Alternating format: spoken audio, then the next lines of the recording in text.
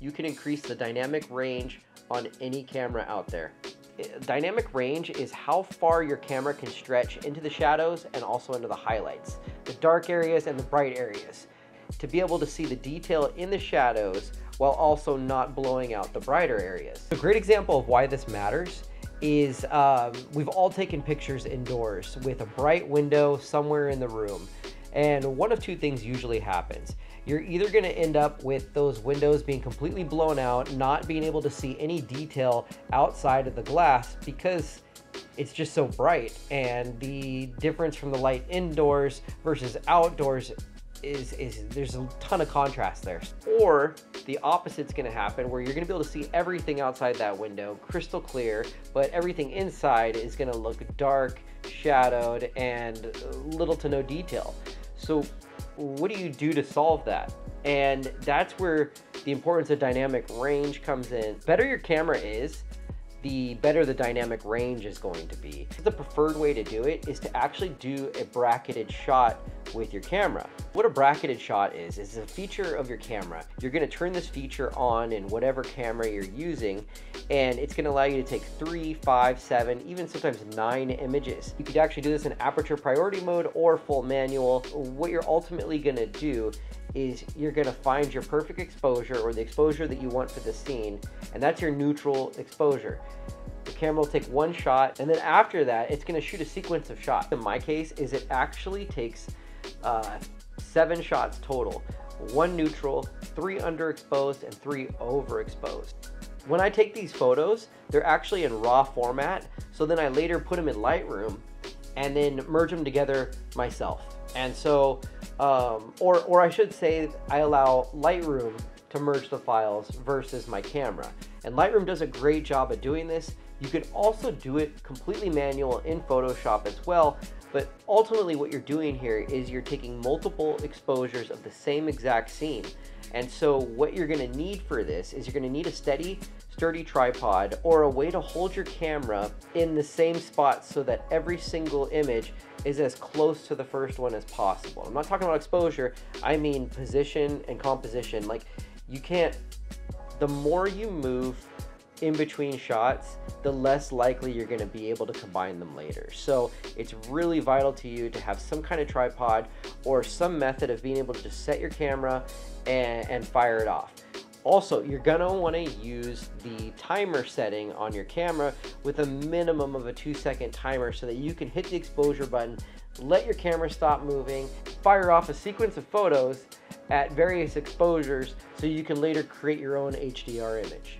This also works for drones too. Like with DJI, this setting isn't shooting brackets, it's actually AEB. So maybe your camera has it listed as AEB as a feature, and you want to try to use the most shots you can. They're going to come with a minimum of 3, but my Nikon goes all the way up to 9.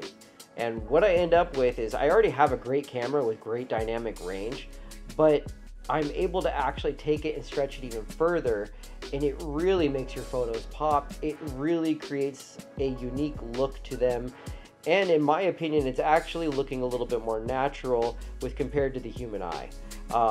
And not to mention, it gives you a lot more creative freedom as well, as you have a lot more details in the shadows than you normally would, and you're able to pull a lot more out of those highlights than you could had you not used some kind of high dynamic range method.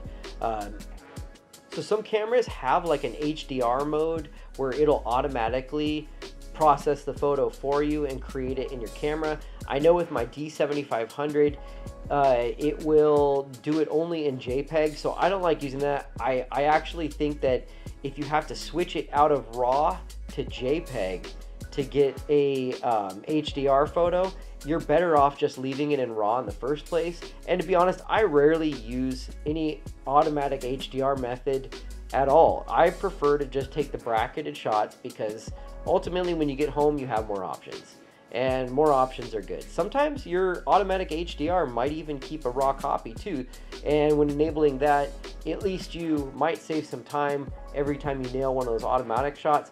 But for me, I just have a good workflow that I like to work with, and that includes shooting 7-shot brackets and then later merging them together in Lightroom. There's a couple different ways to skin the cat. None are wrong. It's just that some have more benefits than others, and your situation may differ from mine. All right, so if you're using a device that literally gives you no control at all, you have to literally just take a picture and it's going to choose the settings for you. You can still actually stretch the dynamic range with that too. And the way you're going to do it is, if your camera has a touch screen on it, sometimes you can just tap and focus on a certain area, and then it's going to automatically adjust the brightness on it. So one method you could do is, if you have no control over the settings, is maybe if there's a bright window, push the focus point to the window so that the exposure will be more based on the light near the window than anywhere else in the room. Take a picture, then take another one that's in one of the darker areas inside the room and focus on that, and just make sure you don't move that camera. And you can use that as a way to trick your camera into taking a darker or lighter picture. So last is probably the easiest way to do this, and that's going to be if you have no control at all and you're unable to trick your camera, or you really can't even choose where the exposure is based on your camera, you just have to point and click, you're still not out of luck. So what you can do is you get home with that photo, preferably a raw photo, but I'm thinking that if you can't adjust your exposure, you're probably not going to be able to shoot raw either. So in that case, you're going to take your photo, you're going to load it into any photo processing software and create two duplicates. The first duplicate, you're going to raise the brightness. The second one, you're going to darken. Once you've got these three shots, then you have to merge them. The way I merge my files is with Adobe Lightroom. You may even want more control over your images, and so you can actually also do it in Photoshop and manually blend the photos together. But for me, Lightroom does a great job of creating an HDR image from your exposures. That's what I use with about 90% of the photos I process is in Lightroom. Now, I recognize not everybody's going to have a photography business, and having Lightroom may not work for you. So in that case, I'm going to do a little bit of research as soon as I'm done recording this, and I'm going to look for a few different sources that are free or at least affordable at merging your files for you. All right, that's all I have for you today. It's really simple and definitely the most affordable way for you to increase the dynamic range on any device. I'd highly recommend that you start using this right away, especially in your architecture, real estate, and even landscape photography. My name's Justin Bradley. I'm a full-time freelance photographer from California. If you're new to this channel, please consider subscribing. Make sure you hit that like button and hit the notification bell so you don't miss any future tutorials. Thank you, and I'll see you in the next video.